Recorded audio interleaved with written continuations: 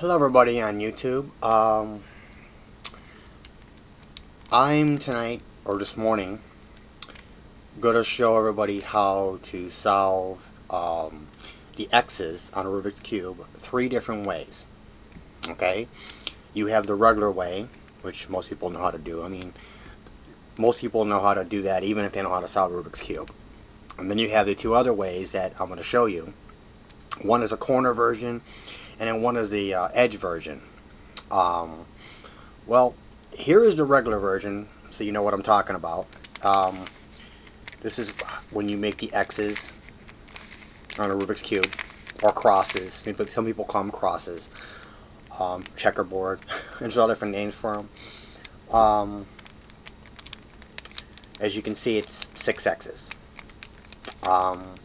It's very important to know this before I do this, that 6 turns into 0, 4 turns into 2, 2 turns into 4. Now I'm going to explain to you what that means in a minute. Okay? As you can see, it's 6 X's. Okay? Like I said, there's a lot of people who know how to do this, but don't know how to solve a cube, so this is actually pretty easy to learn. Okay? I'll do that one more time real quick. I've been playing with Rubik's Cube since I'm 12 years old. I'm 43 now, so it's 31 years. I learned it when I was 12. You know, I wish I can learn all the Rubik's Cubes. I wish I can find somebody that knows all the Rubik's Cubes and they would sit me down like I'm a child and teach me every cube. I would love it to learn every cube. I don't care if I have the fastest speed, just so I can know how to solve every cube. Here, I'll do this again. I'll do it in the camera. So for people out there that don't know how to do this, I mean, but I know there's a lot of people that do know how to do this. Okay, this is, like I said, this is the...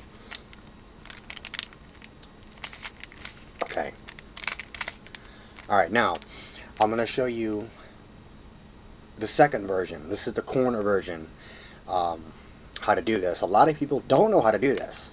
Even the ones that do know how to do the X's, these other versions, I came up with these versions because I was bored one day. I'm sick and tired of solving the cube all the time. I've solved it a million times. This is the corner version, okay? And what you basically do is you pick any side, any color. We'll take the white and yellow, for example, okay? So now what we do is we go twice, okay? I like to do it at the side that's in front of me. You go twice, okay? Then again, twice on the side. Basically it's an L formation, okay? Twice, and then twice, okay? Then you take the 2 white that's on you, on that side, and you put it on your side, if you want to keep on doing it that way, and you just go twice, twice, twice, twice,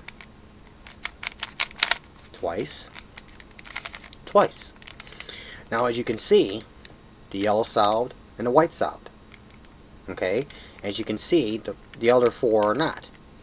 Now, the reason why I'm saying this is because in the beginning when I said 6 is 0, 4 is 2, 2 is 4.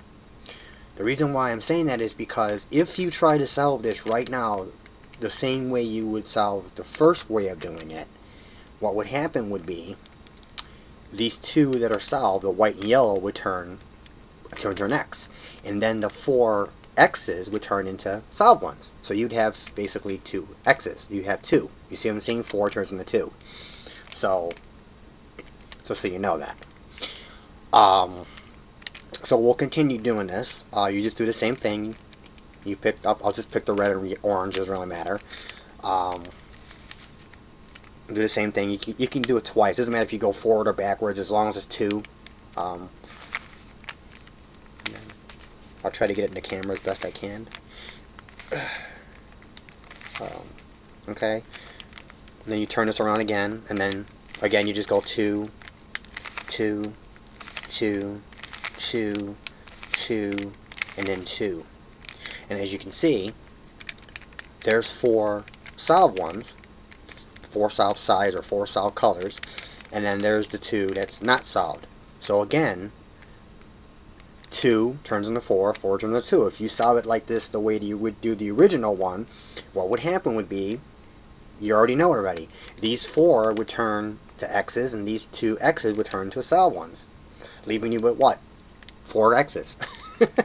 So, okay. Now to get this back to a solved cube, you do the same thing. You take these ones that are x's, and you go 2, 2, 2. Just as long as it's in an L formation. 2, 2, and then it leaves you with this. And basically it's the same thing on both sides. Okay? And then you turn it towards you, like this. You know, and then just do the same thing. 2. It's very simple. 2, 2, 2, 2, 2. And that's how you do it from the corner version. Okay, that's the second version. Now I'm going to show you the third version of how to solve the x's without solving it the regular way. There's actually an edge version. Okay, I'm going to first do the x's the regular way. I can actually bring it to the x's too without doing it. I can do it either way. Now, this is the edge version. The edge version is basically what you do is, well, since you already know that the orange, so you already know the red and yellow goes right here. So that's right here. So you just flip this like this, okay? Then you go like this, and you go around like this. Then you turn this like this, and then up like this, okay?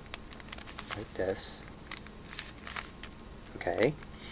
And then you go around like this. No, take it back. That stays over there, like this. And then you go back this way, like this. See? And then like this.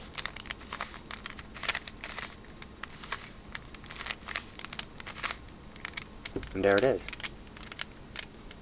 That's how you do it the edge way. Now what I'm going to do is I'm going to make the x's the edge way. Okay? Using the edge version.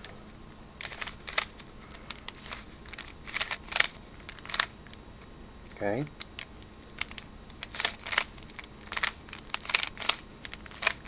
It's a little more difficult doing it this way, but it still can be done.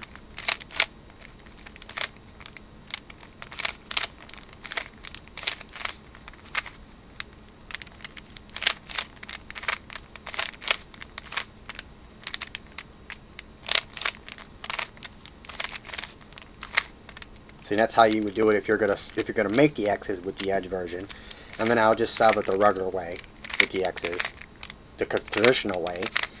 Okay, now what I'm gonna do is I'm gonna make the x's with the corner version because I didn't show you how to do that one. And basically, you just do the same thing. You go 2 at a time, 2 on the side, 2 towards you, 2 until you get this configuration where you have this thing, and then you just turn around like this, just like you were gonna solve it, and you just do the same thing. And this is a good trick to play on somebody, because let's say you find somebody that does know how to do the x's the regular way, you can throw this at them and say, hey, here, do this one. And if they do it that way, like I said, these 2 will solve, and then the other 4 will turn on the x's. So, it's a good trick to play on somebody, just so you know that. And then you just keep on doing it the same way. You just keep on doing it like this, see? You keep on messing around with it.